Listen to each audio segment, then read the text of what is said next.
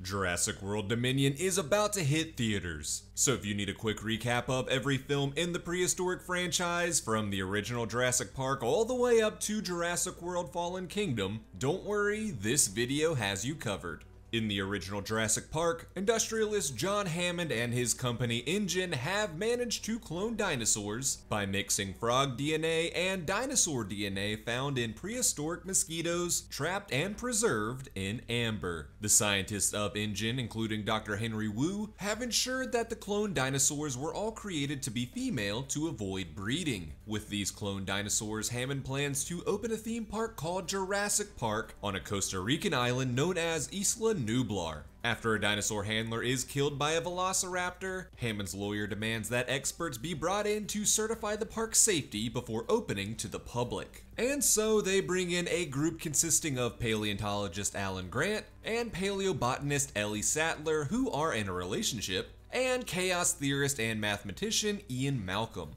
The group are very skeptical of the ethics and safety of the park, but agree to go on a park tour. While on the tour, InGen employee Dennis Nedry accepts a bribe from a business rival to steal dinosaur embryos. Nedry turns off the park's power to allow him to navigate the park without being caught, but since the power is off, so are the security systems in place to keep the dinosaurs in their enclosures. Nedry is killed by a dinosaur while making his escape. Meanwhile, the tour group are stranded and attacked by a Tyrannosaurus Rex. Alan and Hammond's young grandchildren Lex and Tim are separated from the group and forced to make their way through dinosaur-filled enclosures to find their way to safety. While on their journey to reunite with the others, Alan discovers hatched dinosaur eggs and realizes that, despite InGen's best efforts, the dinosaurs have found a way to breed due to some frogs being able to change their sex for mating. Meanwhile, Hammond, Ellie, and Malcolm attempt to restore the park's power to contain the dinosaurs. Along the way, their team suffers several casualties, including lawyer Donald Gennaro, engineer Ray Arnold, and game warden Robert Muldoon.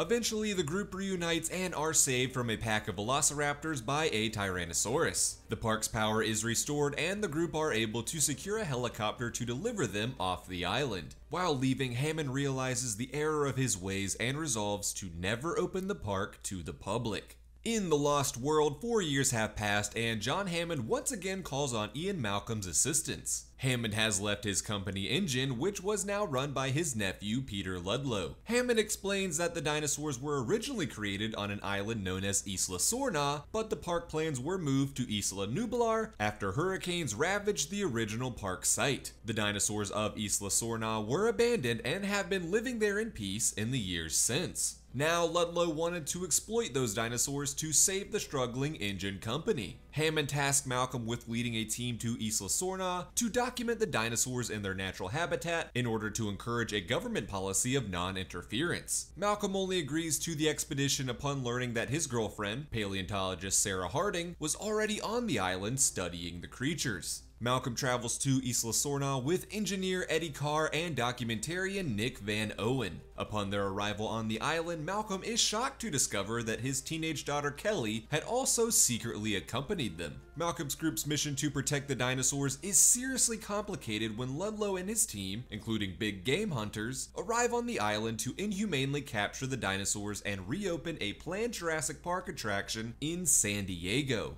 The main target for Ludlow's attraction is a Tyrannosaurus, and Ludlow captures its infant child to use as bait. During Ludlow's mission, most of his team are killed by dinosaurs. After successfully capturing the adult Tyrannosaurus, Ludlow sends it off on a cargo ship to San Diego. Back in San Diego, Malcolm and Sarah attempt to stop Ludlow's plans, but things quickly devolve into chaos when the cargo ship carrying the Tyrannosaurus crashes into the docks, allowing the dinosaur to escape onto the mainland and rampage throughout the city. Malcolm and Sarah use the infant T-Rex to lure the adult back to the docks and away from the city. The Tyrannosaurus kills Ludlow before Sarah sedates it. In the aftermath, the dinosaurs are returned to Isla Sorna and the island is officially declared a nature preserve by the American and Costa Rican governments. In Jurassic Park 3, we return to the story of Dr. Alan Grant. In the years since the events of the first Jurassic Park, Alan and Ellie have separated. Alan's research leads him to believe that velociraptors were much more socially sophisticated than previously believed, but is unable to secure funding for his research. And that's when wealthy couple Paul and Amanda Kirby enter his life, offering to fund his research if he agrees to give them an illegal aerial tour of Isla Sorna. Alan reluctantly agrees and brings along his assistant, Billy Brennan, to join the Kirbys and their team of hired mercenaries. Unfortunately, against Alan's protests, the Kirbys have the plane land on the island, where they are almost immediately attacked by a Spinosaurus, destroying the plane and eating the pilot along with his satellite phone, their only source for communication to the outside world. And that's when the Kirbys reveal their true intentions. They weren't actually a wealthy couple looking to fund Alan's research, but were instead a middle-class divorced couple looking for their teenage son Eric, who had crashed on the island after a parasailing accident with Amanda Kirby's new boyfriend.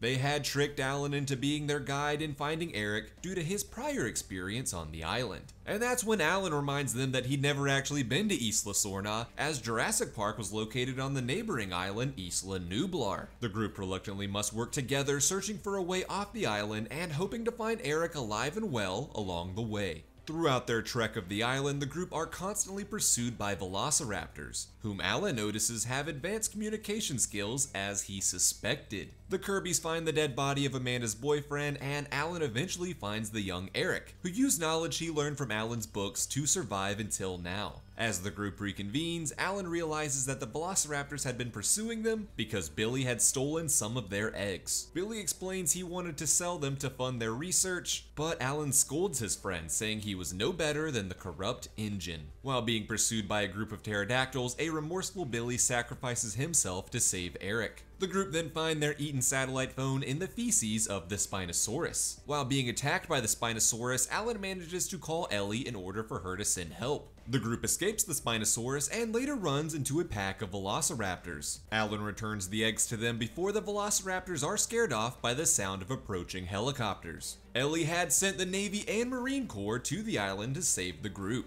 The Kirby family finally reconcile, and Alan is relieved to discover that Billy had survived his run-in with the pterodactyls. And with that, the group departs the island and returns home. The story continues years later in Jurassic World. InGen has rebranded the park on Isla Nublar as Jurassic World and has now opened it to the public. But the company isn't content with just using the original dinosaurs for the theme park. Dr. Henry Wu creates his own transgenic dinosaur known as the Indominus Rex, which can camouflage itself and mask its heat signature. Meanwhile, InGen head of security Vic Hoskins believes that the dinosaurs could be weaponized for massive profits. Animal behaviorist Owen Grady and his assistant Barry greatly oppose the unethical schemes of InGen, but Owen's loyalty and love for his trained velociraptors, especially one he's named Blue, keep him working for the company. The newly created Indominus Rex proves to be too powerful to contain, tricking its captors and escaping his cage to run rampant throughout the tourist-filled park. Park Operations Manager Claire Deering orders for the park's evacuation and teams up with Owen to find her teenage nephew Zach and Gray, who had been in attendance at the park that day.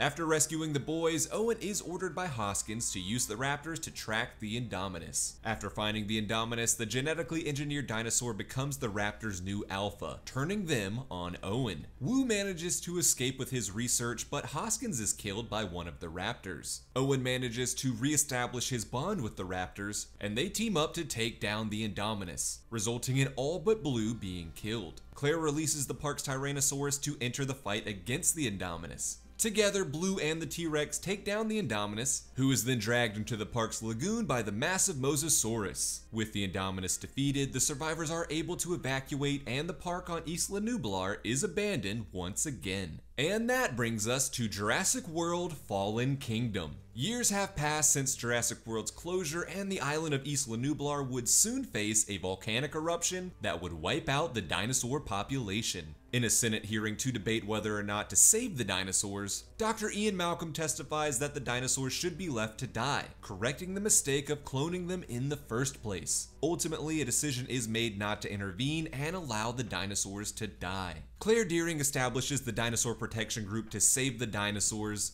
and is then summoned to the home of Benjamin Lockwood, former partner of John Hammond. Lockwood explains his desire to relocate the dinosaurs to a new island sanctuary, but required Claire to travel to Isla Nublar to turn on the dinosaurs' tracking devices. And so, Claire forms a team, including Owen Grady, former park technician Franklin Webb, and paleo-veterinarian Zia Rodriguez, to head back to Isla Nublar to save the dinosaurs. Claire and Franklin manage to reactivate the tracking system, while Owen and Zia find Blue. Unfortunately, mercenary Ken Wheatley tranquilizes Owen and leaves him for dead, while kidnapping Zia and an injured Blue. The mercenary team loads up their ships with dinosaurs and plan to depart the island, leaving the rest of the dinosaurs behind to die. Owen, Claire, and Franklin stow away on the mercenary ship and watch in dismay as the volcanic eruption kills off the remaining dinosaurs. Instead of taking the dinosaurs to a new island sanctuary as promised, the mercenaries deliver them to the Lockwood estate, where they are to be auctioned off to the highest bidder. Also up for auction is a new transgenic dinosaur created by Dr. Henry Wu, known as the Indoraptor. This auction was orchestrated by Lockwood's corrupt assistant Eli Mills. When Lockwood finds out about Mills's plan, Mills murders him. It's also revealed that Lockwood's business relationship with John Hammond had ended when Lockwood wanted to experiment with human cloning. After the death of his daughter, Lockwood successfully cloned her and was raising her as his young granddaughter Maisie. Maisie helps Owen, Claire, and the others to stop the auction and save the dinosaurs. When Wheatley attempts to tranquilize the Indoraptor to extract its tooth as a trophy, the Indoraptor kills him and escapes. Blue faces off against the Indoraptor to save its friends, ultimately killing the transgenic creature.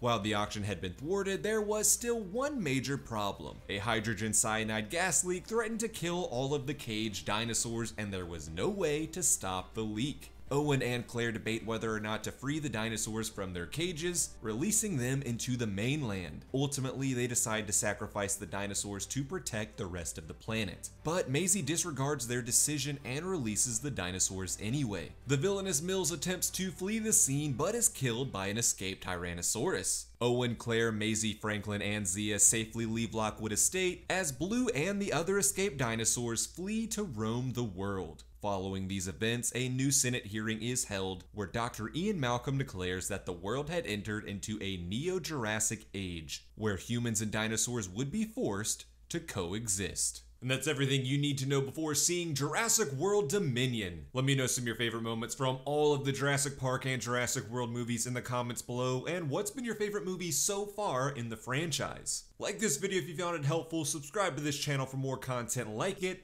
and that does it for me in this video, but I'll see you in the next one.